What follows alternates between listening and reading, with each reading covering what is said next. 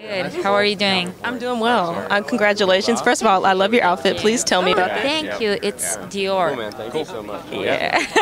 So tell me about your character in this next season. Well, Baldwin in the first season wasn't prepared for real life, and probably during the second season she will try to accept herself as a killer and as a person that should create a normal life. And you're juggling so many different languages. I know that you had to learn English for this role. What was that like? It was a challenge, probably.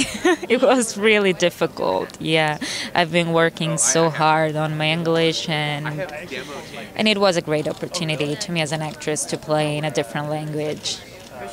And then fun question. So the show's about having two people in different alternate worlds. If you had a counterpart, what would your counterpart be doing right now? Probably a dancer. I used to be a dancer, and I ended up being an actress. No problem.